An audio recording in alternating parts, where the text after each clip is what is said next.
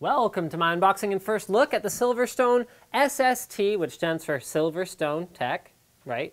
Duh.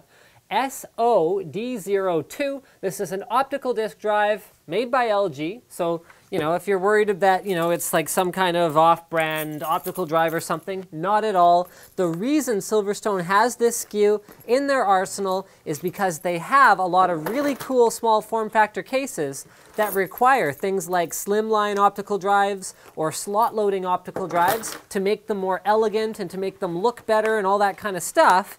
But Silverstone is not actually an optical drive manufacturer. So what they do is they source a bunch of these from LG and then they offer them to their customers so that they can complete their Silverstone build experience. So here's a quick manual and it says drive by Toshiba Samsung.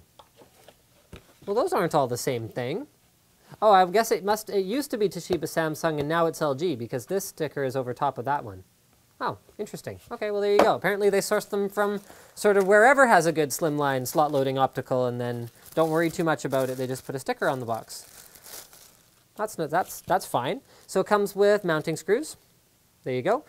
It comes with a SATA cable. Oh, is this one? Ah, it comes with a very special SATA cable. So this is one of those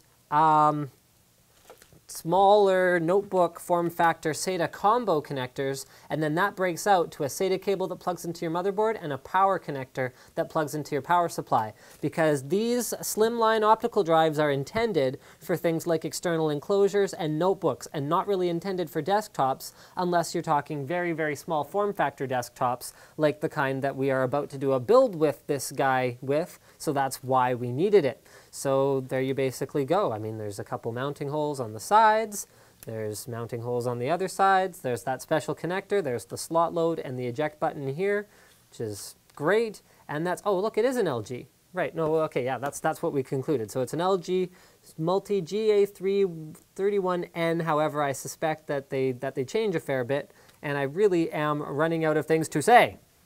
Thank you for checking out my unboxing and first look at the SST S0D02.